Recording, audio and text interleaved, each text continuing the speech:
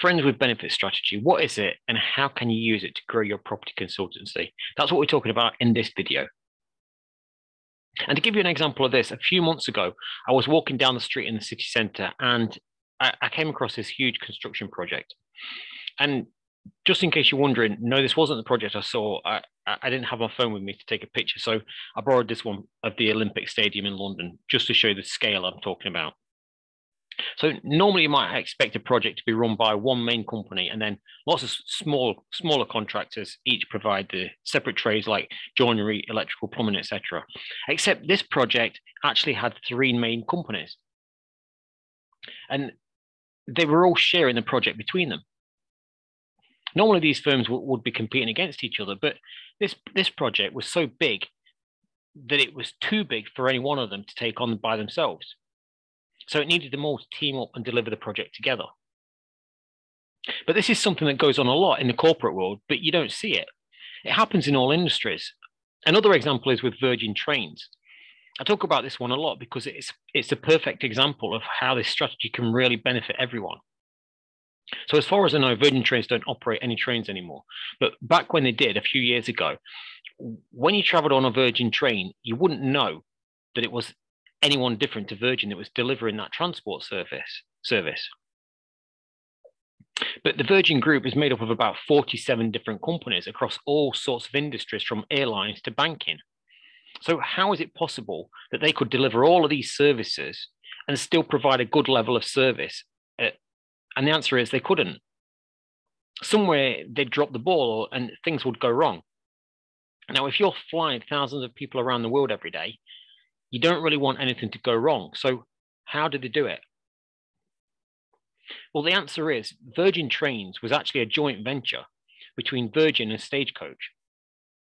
Now, the Virgin Group are a product creation company. If you haven't seen my video on the 4 types of company, go and watch that next to understand what the right strategy is for each of the 4 types of company and where you'd fit into using this strategy. But coming back to Virgin Trains, it was actually Stagecoach. Stagecoach provided the day-to-day running of the trains, just working under the Virgin brand. And reading between the lines, the reason they did this was if, let's say, something didn't go well with the trains company, if they're working under the Virgin brand, Stagecoach's reputation isn't affected. They can walk away and not look back. And if you look at any of the marketing of Virgin Trains, you'll never see any mention of Stagecoach. It's only when you look deeper, such as in the financial accounts, right back to when they first set it up, that you'll see the Stagecoach name owning part of the company. The other key point is about knowing each other's strengths. For example, Stagecoach doesn't really have a very public profile compared with Richard Branson and Virgin. Whereas Virgin is very public and always seems to be in the spotlight. Their brand is their value. Borrowing that brand, even with nothing else, is worth a lot. And that will determine whether something is a success or a failure. But we're only talking about large corporate businesses here. The same could be done with your own business. The key is finding skill sets or assets that benefit each party and let you achieve a certain objective. If I'm good at sales and you're good at delivery, well, it would make sense for us to work together. I can do the selling, you can do the delivery, and then we both get what we want. That's the key benefit of using this strategy. It lets everyone bring their strongest skill to the market, but also the opportunity to deliver some much bigger projects than they'd be able to do alone. So how can you use this strategy to grow your property consultancy? Let me tell you a story. I was out for a walk the other day, and a thought popped into my head about a friend that was using this strategy without even knowing it. He runs a plumbing business, and his daughter just got married to a guy named Andy. Now, Andy owns an air conditioning company. And both companies are small. They both employ a couple of staff each, and the air conditioning company had been going through a dry spell. They were struggling to get new clients in the last year. So after John's daughter got married, he decided to team up with his new son-in-law and start asking his clients whether they wanted anyone to service their air conditioning. And it was more just a way to help Andy get through this slow period. But rather than just referring the clients to his son-in-law, the clients wanted to deal with John because they knew him already. And so John and his son-in-law, Andy, they decided to set up a new joint venture business together to provide this combined plumbing and air conditioning service through. It means that John can sell air conditioning to his clients and Andy can sell plumbing services to his clients. They both keep their existing businesses, but this new joint venture company can be used when a client wants the other services. And it got me thinking, we all probably do that to some extent, and we do it without knowing. If you've got a family member, maybe a cousin or a brother, or even a close friend, and you both provide similar services, you'll normally do some arrangement where you team up for different projects. But the same can be done with other businesses too.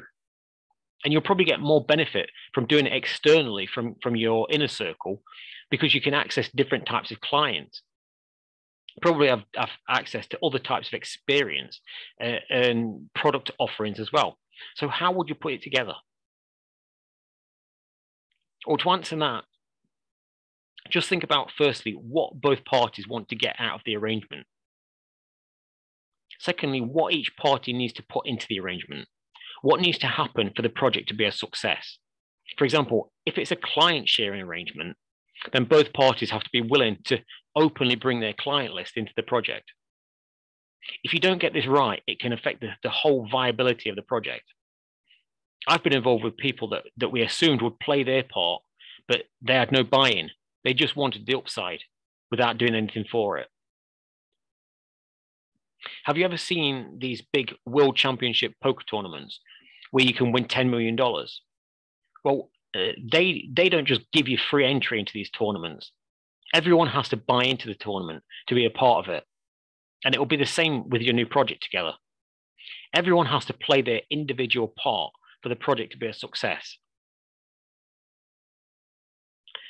Then think about how you do it. If it was someone in your own family, what would happen day to day? If you plan out the process of what each side needs to do to fill their side of the deal, that saves any misunderstandings later. Then it's just a case of writing that up into a legal agreement and setting up the new business. And this is actually what we do all the time. We're a product creation company, just like Virgin. So we set up these joint venture projects. And most importantly, we then drive it to make sure each party follows through on their side of the deal. Sometimes, if you don't have that third party driving it, things tend not to happen after that initial excitement and enthusiasm has died down. And that's how you use a friends with benefit strategy to grow your property consultancy.